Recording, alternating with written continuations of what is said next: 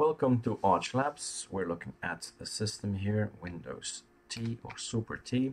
As you can see, I have activated my screen key for you, so any keyboard shortcut will work and will pop up with a message like this, Windows or Super T.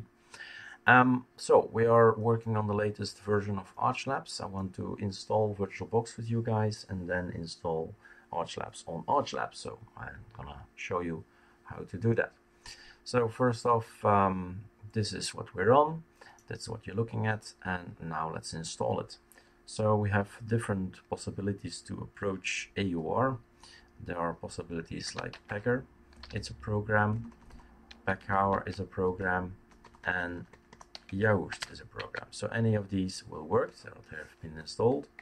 My personal preference goes to Packer, and then we think about what we need. So only thing I have to type, I don't know if there is a space or not, doesn't matter, just type VirtualBox. You have 53 things to do, to check. So we have the GNOME boxes, which is an alternative, and here it is, we want the number 5, VirtualBox community. So only thing we have to do is press number 5, enter.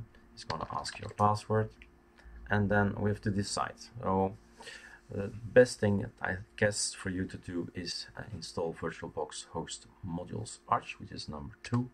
In the other case, you'll have to download the headers for the Linux dash headers for VirtualBox host DKMS. So I'm gonna take number 2 and say yes, install it please. And that's all, let's do it. VirtualBox is installed after some time. Voila. And then there are different ways to get to where you want on ArchLabs. We have our menu, which is right mouse click, but of course it's a static menu. We could change the static menu with the OB menu generated menu, then it wouldn't be static anymore. But we can also do Windows Shift D or Super Shift D and then go to the program. That's one way.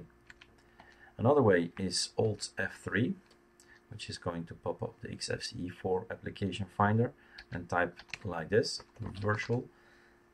There you go. That's another way to approach the find software. So at some point we have to run it, and as you can see, everything works fine. The only thing we have to do now is set it up, and that's for another tutorial.